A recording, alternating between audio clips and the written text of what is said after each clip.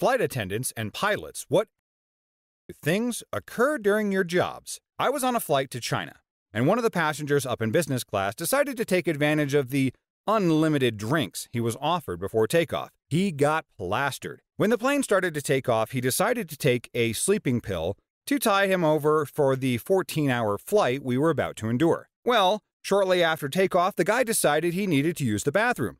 So he ventures back to where the stalls are, but shoots past them, and he walks about 3 rows ahead of my row, whips out his member, and pisses all over the row and the people in it. They had to move the passengers, rip out the seats, and monitor the guy for the rest of the flight. Whatever happened to him, I have no idea. I'm just glad he didn't hold it in for 3 more rows.